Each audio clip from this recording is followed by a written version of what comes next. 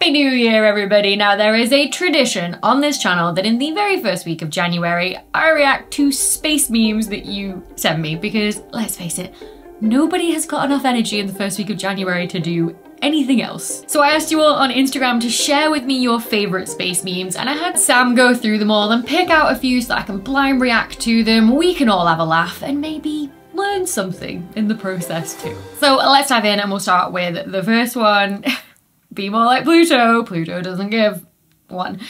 Now, admittedly, this is not a blind react. I did already see this when Kiana, aka the Astro Stud on Instagram, shared this because I got a notification, but it is brilliant. It's such a good meme. Like, it's just a really nice reminder that, yeah, Pluto is really weird, although probably a little bit exaggerated here. Sure, its orbit is not in that sort of same flat plane as the 8 planets, but it's only tilted around about 20 degrees or so. Let me just look that up.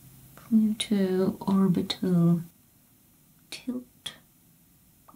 17 degrees. So yeah, I was right with around about 20. And also its orbit is not a perfect circle, so none of the objects in the solar system, the planets, the dwarf planets, none of them have perfect circular orbits. They're all slightly oval shaped, but Pluto's is really oval shaped to the point where, like, when it's closest to the sun, it's inside the orbit of Neptune at around about 40 times the Earth-Sun distance. But when it's furthest away from the sun in its orbit, it's actually like 50 times the Earth-Sun distance. So like an extra 10 Earth-Sun distances away, which again, is weird. Now, the reason that most things in the solar system are all in that same flat plane, meaning that they all sort of roughly take the same path through the sky, is because all the stuff that originally formed the solar system was a big gas cloud that as it collapsed down, it started to spin. And just like when you take a ball of pizza dough and throw it up above your head and it flattens out into a pizza, a flat disc, the stuff that originally formed the sun and the solar system, it flattened out into a flat disk as well. And so as the planets and all of the other objects in the solar system formed,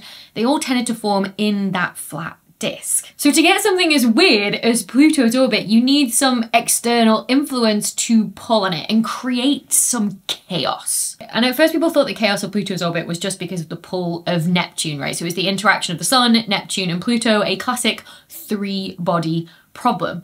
But very quickly people realized that to create the very unique sort of chaos of Pluto's orbit while also keeping it actually very stable in the fact that its orbit doesn't really change even though it's a very chaotic orbit, then you also need to include the influence of Jupiter and Saturn and Uranus and Neptune on Pluto to get this sort of perfect storm. Essentially, they're all in resonance with each other. It's what's known as a VZLK oscillation, and a lot of the objects beyond the orbit of Neptune seem to have this resonance, giving them these very chaotic orbits. Just one of the many other reasons why Pluto was downgraded from a planet to a dwarf planet. But again, you shouldn't be sad about that. Stop complaining about it on the internet, and just remember now it means that Pluto is king of the dwarves.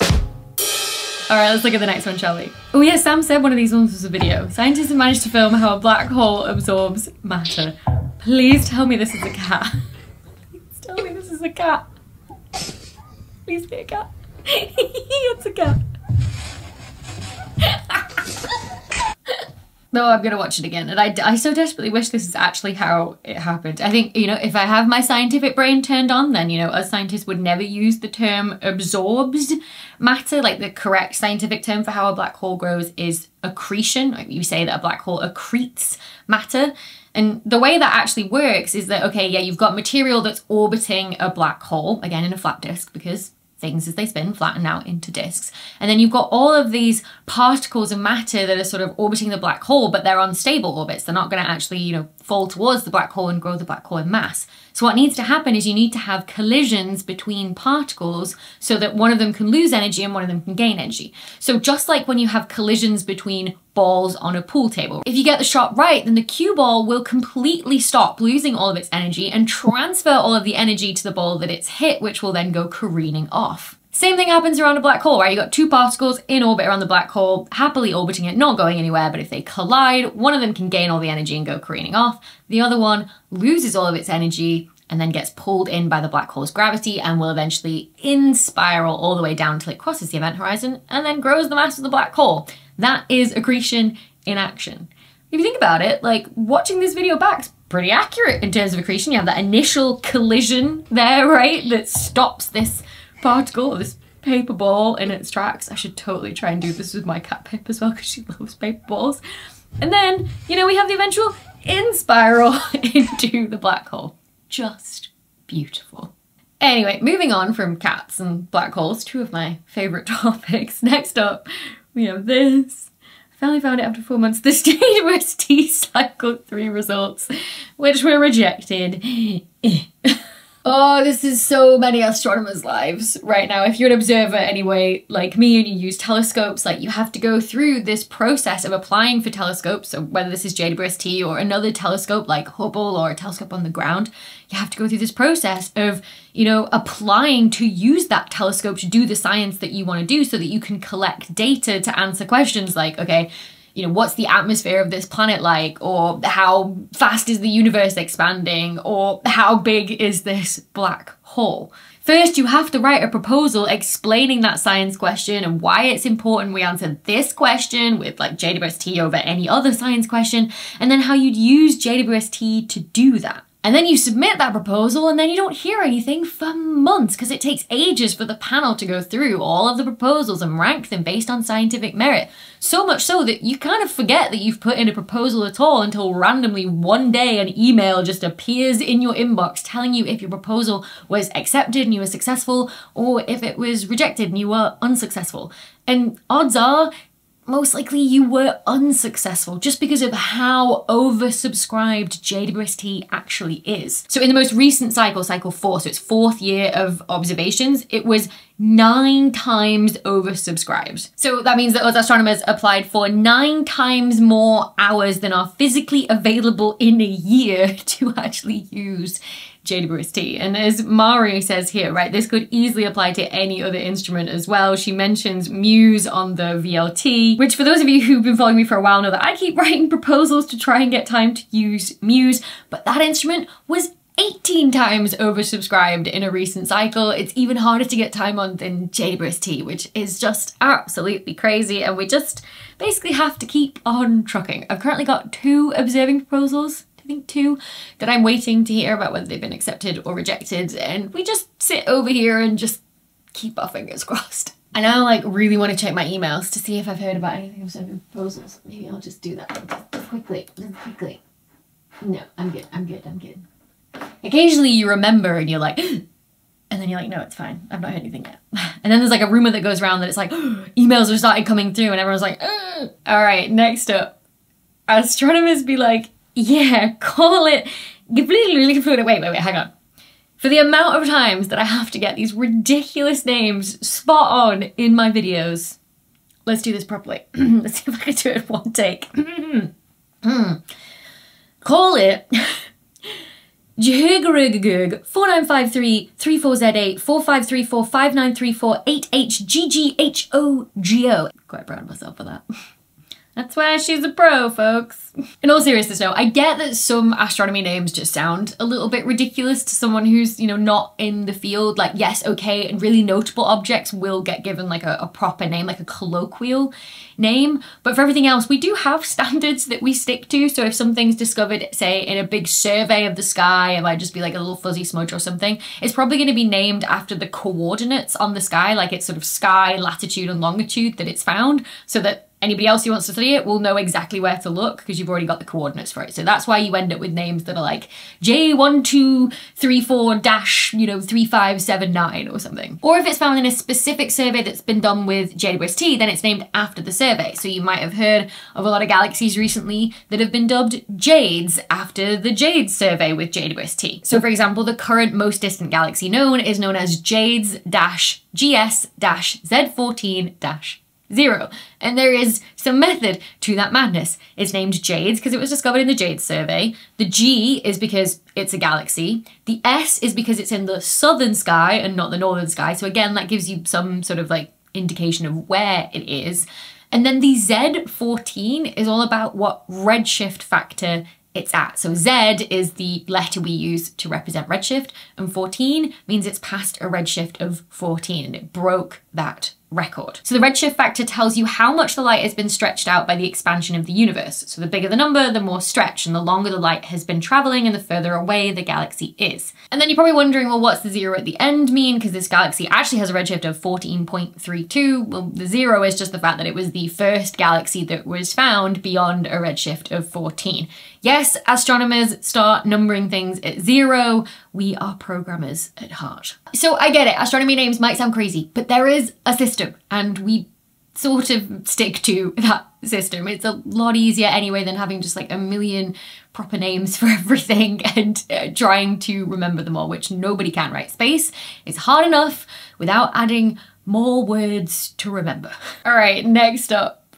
Was cool before it mattered. Is that scientifically accurate? Like, if anything, I feel like it should be was hot before it mattered, right? Like, think of the Big Bang Theory soundtrack, right? It says, our whole universe was in a hot, dense state. So conservation of energy means all the energy and the matter in the universe has always existed. It was just 13.8 billion years ago, it was condensed into an infinitely dense and infinitely small point until the universe started expanding. And by expanding, it could then cool. So much so that the particles that would eventually go on to form atoms could chill out enough and stop buzzing around and cool down enough to be bound together into atoms, and matter as we know it could form.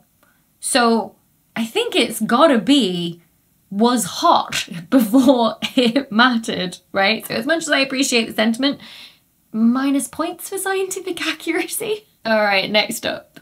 Night sky on a normal day, but on any astronomical event, it's cloudy. I think we've had this one before, but never has a sentiment been truer than in the UK in January. Like, we've got the close approach of Venus and Saturn all the way through January, and I keep trying to spot them getting closer and closer, and it always seems to be cloudy, although it is clear now. So fingers crossed. If you want to know more about what you can hopefully spot in January if the weather is kind, check out my night sky news episode from a few weeks ago. And of course, look out for January's night sky news episode, which is coming out on my channel next week, which will have what to look out for in the night sky towards the end of January and into February. And I'll also be explaining the recent study that has claimed that dark energy doesn't exist. I went offline for 2 weeks over Christmas and I thought, oh, just have a really nice quiet return to work in January. But nope. So I better start reading that. And in the meantime, if you want to make me laugh, then keep sending all of your favorite space memes to me on social media. Now, since it is the new year, start of 2025, have you made any New Year's resolutions? Because I have, and mine is to try and be a bit more productive with my downtime, you know, like try and invest in myself a little bit more. So if you want to join me in that resolution for 2025, why don't you check out Brilliant, the sponsor of today's video. Brilliant is where you learn by doing, right? It has thousands of interactive lessons in math, data analysis, programming, and AI. It's a learning platform that's designed to be uniquely effective. So their first principles approach helps you build understanding from the ground up. Each lesson is filled with hands-on problem solving that lets you play with concepts. A method that's been proven to be 6 times more effective than just passively watching lectures and videos. For example, maybe you've always wanted to learn how to code. I always advise anybody who wants to get into science to do just that. Well, Brilliant's growing number of programming courses are a great way to build foundations with real world applications. So you can start by getting familiar with Python, just building simple programs on day 1 with a built-in drag and drop editor, and slowly but surely train your mind to think like a programmer so that eventually you can start writing complex programs to build games and apps. Learning a little every day like this is one of the most important things you can do, and Brilliant helps you build real knowledge in just a few minutes per day. I like to think of Brilliant as pretty much the opposite of mindlessly scrolling on your phone. So if, like me, you've made a New Year's resolution to just be that little bit more productive and stop mindlessly scrolling and invest in yourself a little bit more, then why don't you try everything Brilliant has to offer for free for a full 30 days? If you visit brilliant.org/Dr. Becky or scan the QR code on screen, or you can click on that link in the video description, and with it, you'll also get 20% off an annual premium subscription. So thanks so much again to Brilliant for sponsoring this video and my channel into 2025. And now, roll those bloopers. Right, no, hang on. For the oh god, dropping my phone. 8HGGHOGO. HOTTOGO. Here she is. This is who you all want to see, isn't it? Not me. You just want to see Pip. Come on then. Yeah, get it. Get it. You're going that way to get it. Can you jump up there? Oh my gosh, if you can, I've never...